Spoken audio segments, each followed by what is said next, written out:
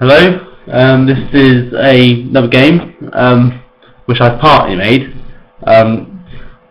Basically, we were given the base code by one of our lecturers, Karina McLean, and we had to basically she made the GUI, and then we had to add into other elements. For example, it's basically Connect 4 game, so we made we were given a few different things, which were to draw when a piece drops in, to draw it, and then we also do the win condition, so that if you win 4 in a column, 4 in a row, 4 in a diagonal.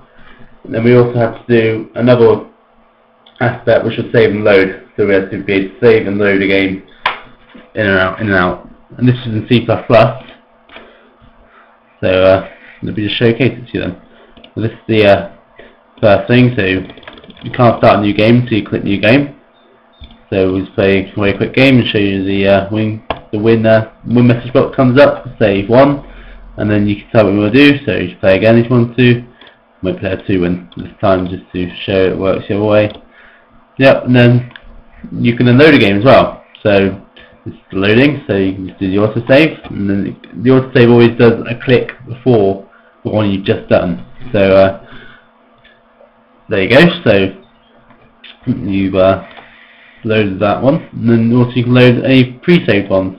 So after this one, which seems to and this one will actually result in me ending in a draw, like so. And then just add some more, and then you can just also start saving. So I'll save, and then you can name it whatever you want. So fun,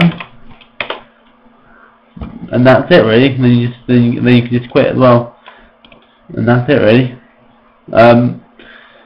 Any more questions, any more comments, etc., let me know. Please do more videos on my channel. The more publicity I get, the better, and thank you very much, and enjoy.